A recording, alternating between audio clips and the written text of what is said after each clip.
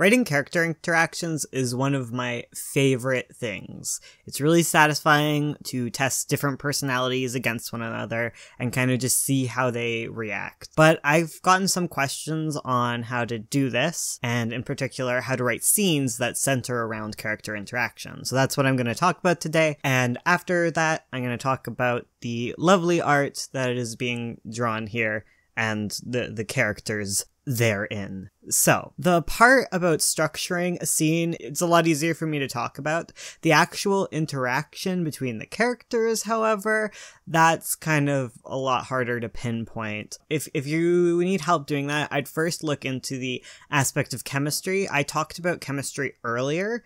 I'll link that here. Hopefully, I remember to do that. And I'm not going to kind of go in depth with how to create chemistry in here because it would take up a lot of time. So what character interactions come down to is personalities, and personalities that mesh well. Your first job is to make situations where the most interesting character combinations are put together. This works a lot easier if your characters have some degree of chemistry. The more characters that react well, and by that I mean like characters that are interesting together, not characters that get along. They can hate each other, that's fine, that's still interesting and fun. But the point is, the more potential characters you have that can interact with each other, the easier you'll find making situations is. So you gotta work on an overall chemistry between all of your characters so you can have a lot of fun interactions. And honestly, sometimes when I find a character who only works with a few characters, it's usually time to just cut or rework the character entirely rather than fixate on the specific scene that there is an issue, especially if they continually have issues in scenes with character interact. That's a deeply rooted character problem you have to deal with. Okay? Either way, the groundwork for any good interaction is chemistry, and if it's missing, that's what you need to fix first. This is sort of why I like role-playing with Ursula, since it's really easy to test the chemistry of characters. It's so simple to tell whether characters are working well together, since the ones that don't work well together, they kind of fade into the background. They're not interesting to RP. And that's where I can see like, oh, this character really doesn't fit in with this story, and I might put them in another story where they fit in better. Or I might just get rid of them entirely. Screw you, character. But once you have chemistry, like, then what do we do? Because the ease of interaction really only adds flavor to the work. And by all means, flavor is very important. You know, it's entertaining. It's a story. Flavor is a large part of it. However, the flavor contributes kind of minimally to the movement of the story. In a roleplay, that's perfectly fine to do. But in a comic where we want to build forward momentum, the movement of the story is important, which is why it is an aspect of character interaction we need to look at. And if the interaction is if the interaction is the focus of the scene, even more so. That means that is the center of the conflict, or the center of the resolution in more chill kind of in scene sequel type scenes. That's a whole other topic. Let's just focus on conflict here. So in an earlier video, I brought up the point that conflict usually boils down to person A wants something, but B is in the way. In the case of character interaction, the B is another character in the scene or another group of characters. So some examples are, Janet wants her slippers, but Helen has taken them. Henry wants to propose to John, but John's not interested in going out tonight. Jem wants to murder Hugh, but Hugh won't let him. You know, these are all character conflicts. And when you build an interaction around a simple conflict like that, it then boils down to the Plot 101 graph. And I will leave a link here right now to the Plot 101 graph, because that is a very long video. And it is definitely something you would want to look into the nitty-gritty of. Because once you have defined your conflict, then it moves very much like any other conflict. Even if it's just within a scene, that's how it works. There's other types of scenes that don't revolve around conflict. Maybe I'll talk about them another time. but they basically boil down to like chemistry, and there's still a certain purpose of the scene that needs to be fulfilled, whether it's like reconciliation or something similar. And a lot of it can also be applied in a sort of conflict manner where the one character wants to resolve what just happened while another character is kind of getting in the way of that or wants them to solve it for themselves. You just need to define the conflict of the scene if there is any, and if there isn't any, you need to justify why there is not a scene conflict, which is perfectly acceptable to do. You just need to pay attention. I definitely pay attention to it later on in my second drafts. When I'm writing a first draft, a lot of it is just character interaction, but when I go back, I look at scenes, and scenes that feel vague are usually ones that I haven't defined the objective or conflict, whatever. I haven't thought about it. It's usually just a scene with a lot of fun character interaction, but no direction.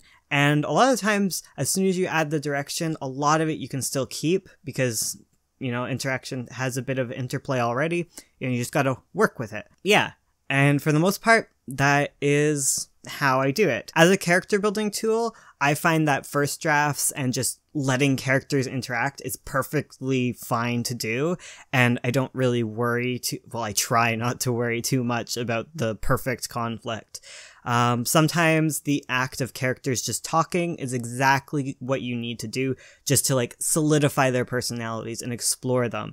And you can explore them on the page and then cut it out later and bring it back when you better understand your character and can more easily portray them with like just kind of like short interactions. Hope that makes sense.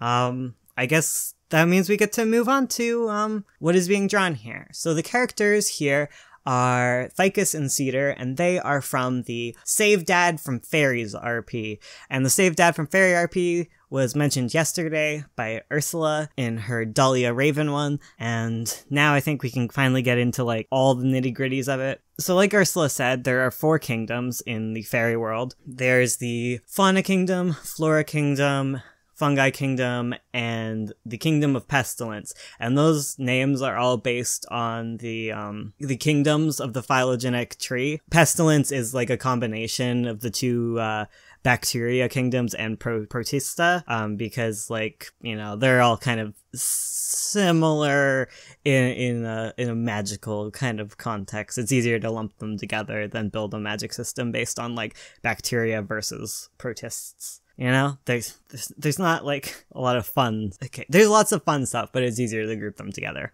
So I think to best describe these 2 characters, I kind of have to get into how the magic system works, like how the fairy world functions.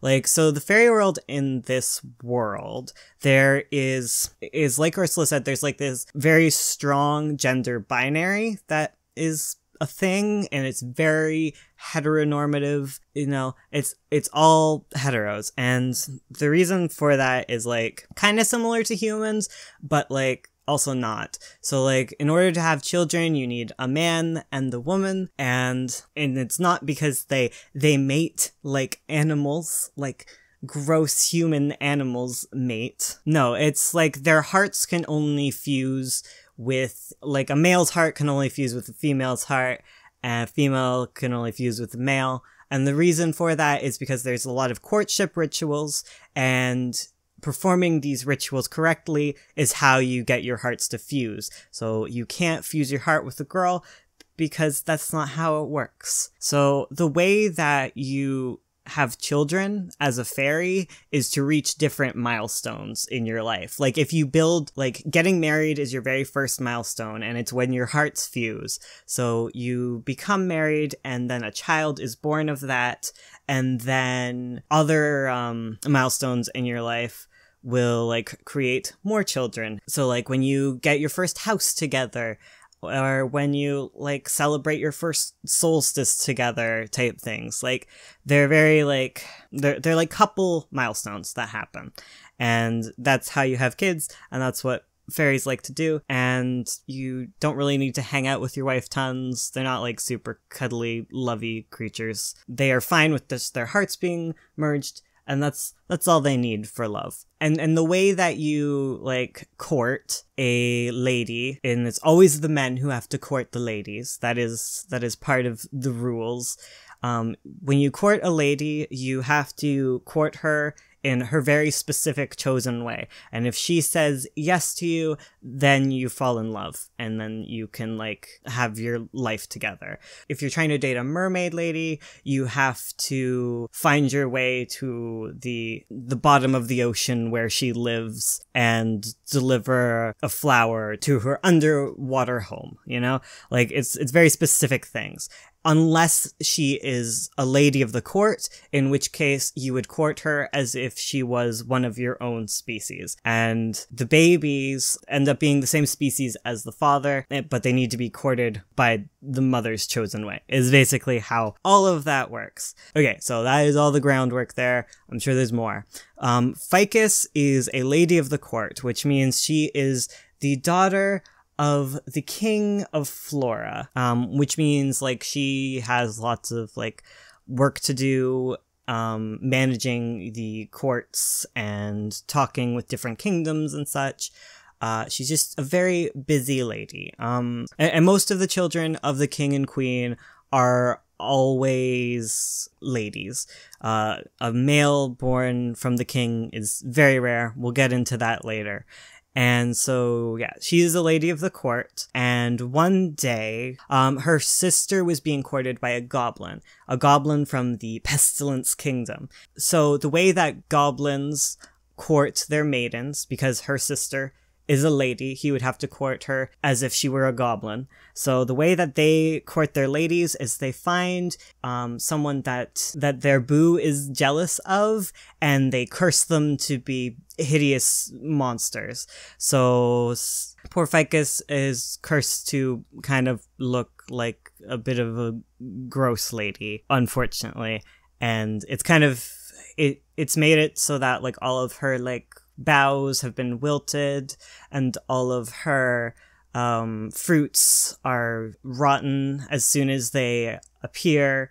She's just become very rotted because she got, like, the pestilence curse on her. A thing that Ursula didn't mention in this is that the magic system, like, you can make things appear to be other stuff, but the fairies can't control what things actually are. The only things that are set in stone are sort of ritualistic type things. Like, the solstice has special magical properties, and they happen at the solstice. You can't just control that. Like, you can't turn someone into a frog, but you can make them look like a frog. But because this is a curse based on love, it is an actual physical curse. She actually is rotting. She doesn't just look like she's rotting. So she's been really depressed about this. She's not enacted revenge on her sister because she really, like, Summer is, like, her younger sister. Been having a tough go of things. Ursula will get into it, but Ficus feels really bad for her and doesn't really want to get mad at her. She's just happy that, like, her sister's in love, even if it's with this nasty goblin. She just, like, hopes that they can stay together and be sweet. And she's, like, mad about this curse, but, you know, like, at least her sister's happy. And Ficus is mostly upset because she doesn't feel like she's gonna be able to find someone to fall in love with her, and she just really wants to get married, and no one likes her because she's kind of a drama queen. She's based on, like, a strangler fig, so, like, she used to, like, flop on top of her other sisters and just grow roots and just sit there. Like, that's something, like, she currently likes to do. She likes to just flop on things and just grow roots and just, like, grow into a tree.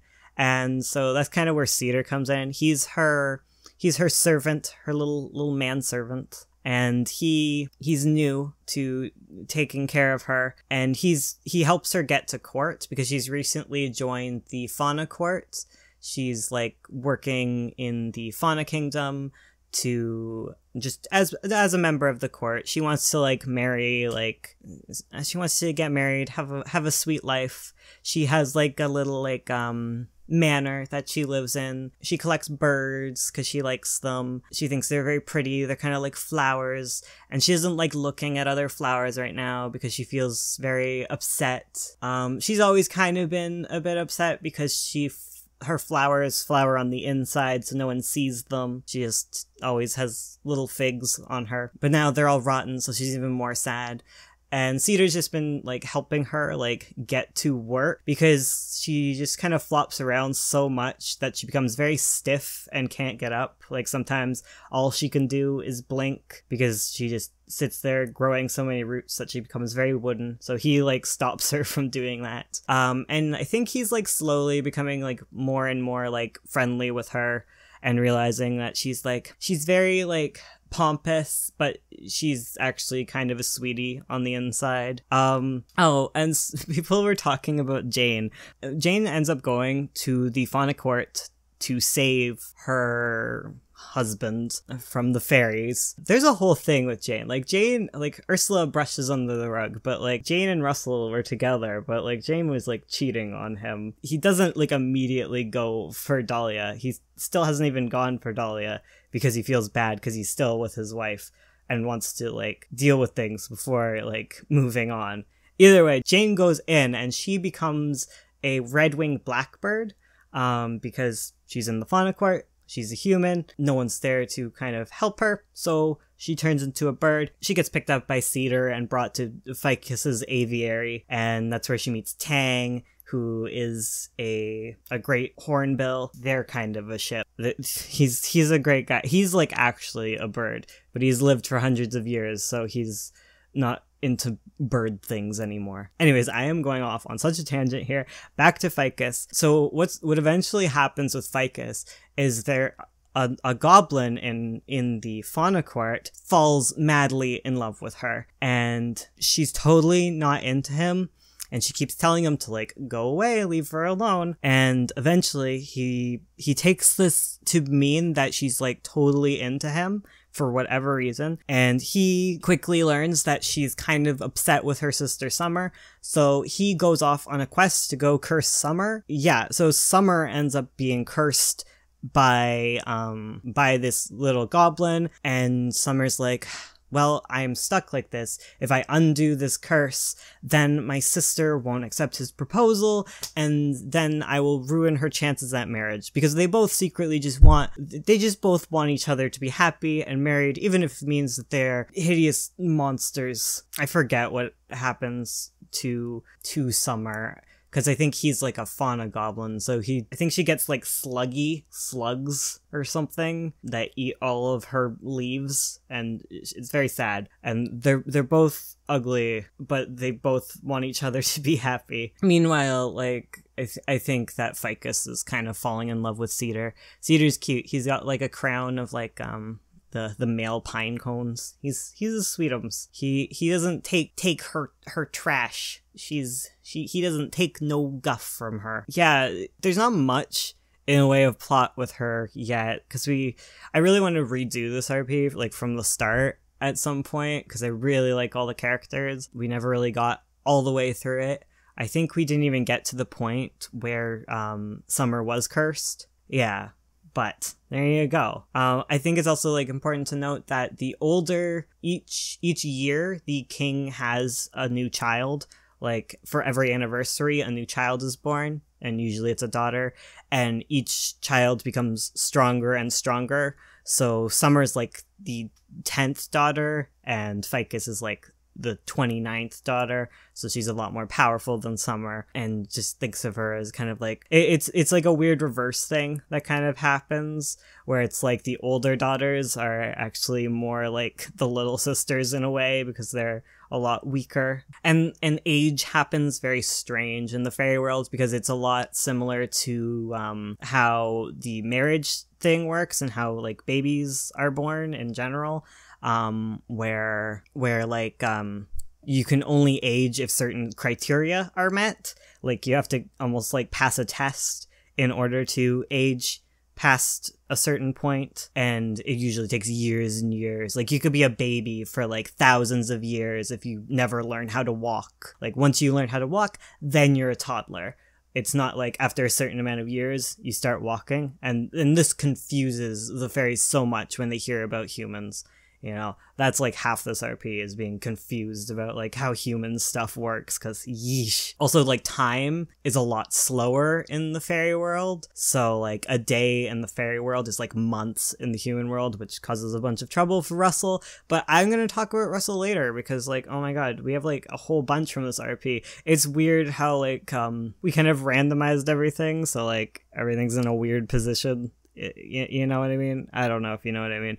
But like, now we're getting a whole bunch of like the fairy dad stuff. I think we definitely still have more from the other fairy RP. Yeah, okay, I hope that was a good explanation. I hope you enjoyed. I hope you like, you comment, and you subscribe. I hope you check out Moonlight. I hope you give me a high five. Moonlight's the anthology that we're working on. Oh, you know what else you should check out? And like, I'm totally gonna forget to add all of these links. I'm so sorry. Some of my friends are running a Kickstarter right now for an animation thing that they are doing. So if you could like toss them a few dollars, that would be cool. They would probably give you a high five. I don't know what their backer rewards are.